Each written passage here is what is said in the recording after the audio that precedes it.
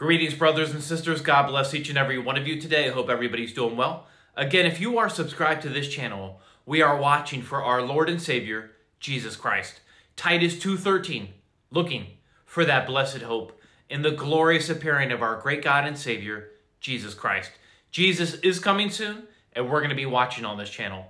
Again, we are not going to set dates because we do not know when that day is, but we very clearly see that day approaching.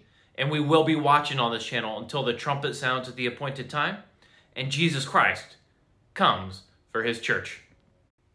Folks, what I want to share with you today, this is absolutely huge. Yesterday in my video, I discussed how Benjamin Netanyahu, as we know, is Prime Minister of Israel again, and there's a new government that was just formed in Israel. And I kind of connected the dots on how Netanyahu becoming prime minister again, and this new government that was just formed, how this is actually pushing us closer to the fulfillment of certain biblical prophecies. It's pushing us closer to the coming war against the nation of Israel, and it is pushing us closer to the eventual and future rebuilding of the coming third temple. And then I discussed Ben-Gvir's visit to the Temple Mount and the possible major implications that are coming from that. And then I just came across this morning. You can't make this stuff up, folks. This is just in from the JewishPress.com. Temple Mount movement is asking Ben-Gvir to hold a Passover sacrifice on April 5th.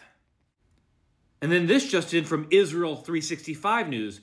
Temple Mount activists petition Ben-Gvir to permit Passover sacrifice. Let me read some of this to you and pay very close attention to what I'm going to read to you.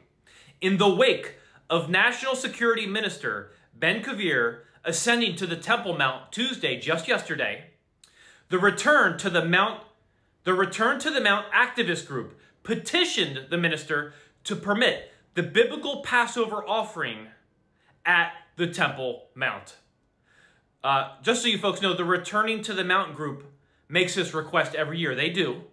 But Ben-Gvir, who ascended the Temple Mount just yesterday, is no normal police minister, and they stand a better chance than ever before to get permission to perform the controversial annual sacrifice ritual.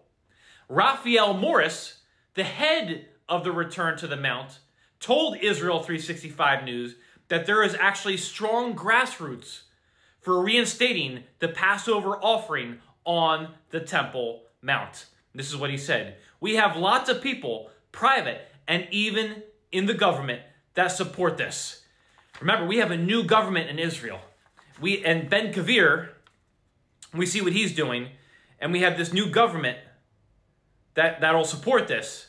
And then Morris said, there's no reason why we shouldn't do it, referring to the Passover sacrifice this year on April 5th on the Temple Mount. Morris said that if given okay by the government, everything is in place to jumpstart the biblical ritual. Here's what you have to remember, folks. Ben-Gvir did so much when he did not have power in his hands. And today, he has those powers. We see what he just did in terms of going to the Temple Mount yesterday and the pot that's being stirred right now with that. The green light detonation button is in his hands. Then later on in the article, check this one out. We have now a golden opportunity to return our old glory and renew the Passover sacrifice for the first time in some 2,000 years, a move that will surely hasten our redemption and be written in the pages of history as the start of the construction of our third temple.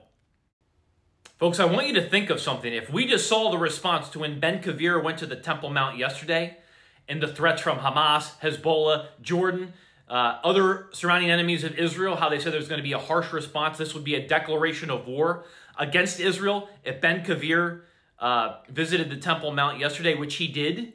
And now we see this Temple Mount group called the Return to the Mount petitioning the biblical Passover offering at the Temple Mount. And we know they make this request every year, but it doesn't work to no avail. But Ben-Gvir, who ascended the Temple Mount yesterday, Again, he is no normal police minister. And they stand a better chance than ever before to get permission to perform the controversial annual sacrifice ritual at the Temple Mount. Imagine on April 5th, if Ben Gvir allows this, what that's going to cause. If a war doesn't come against Israel before then from Hamas, Hezbollah, Jordan, the other surrounding enemies of Israel, imagine what that's going to stir. Again, anything having to do with Israel, Jerusalem, and the Temple Mount, I pay very close attention to, folks. And look at everything that's happening right now regarding the Temple Mount. And now we have this.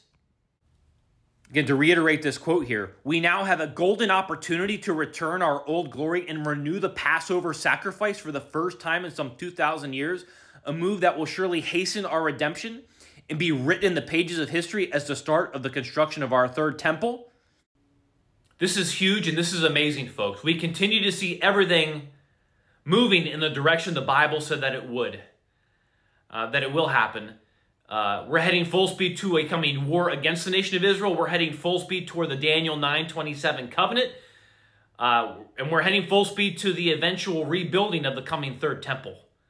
Amazing things we're watching right now, folks. And all I can tell you is if you're watching this video right now and you do not have Jesus Christ in your life, just look around the world right now at everything occurring and look at what your Bible says. You will see several things are true. The Bible is real. The Bible is alive. Jesus is real. Jesus is alive. And Jesus is coming back. And he is coming back one day very, very, very soon. This current world order, it is sinking, and it is sinking fast just like the Titanic. You need to get on the lifeboat right here and right now. That lifeboat is Jesus Christ and him alone. I'm not telling you to get religious. I'm telling you can be saved right here, right now, as you're watching this video. Now is the accepted time. Now is the day of salvation. What do you have to do to be saved? Well, the gospel of your salvation is found in the book of 1 Corinthians chapter 15, verse 1 to 4. Believe. You're believing Jesus Christ died on the cross for your sins.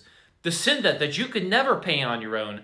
Jesus Christ paid it in full with his blood on the cross so you could be reconciled back to him, forgiven of your sins, and be with him forever in heaven. So you're believing Jesus Christ died on the cross for your sins.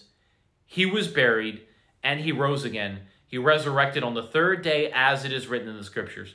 That's the gospel of your salvation. If you're still confused, here's the bottom line. Every single one of us is a sinner.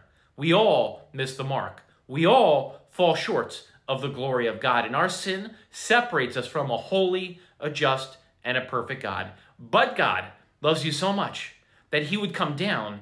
He would be born of a virgin. He became flesh. He dwelt among us. And he was brutally tortured and crucified and shed his precious blood for you on that cross at Calvary. Again, the sin debt that you could never pay on your own, Jesus Christ paid it in full with his blood on the cross so you could be reconciled back to him, forgiven of your sins, and be with him forever in heaven. That is love, my friends. That is love.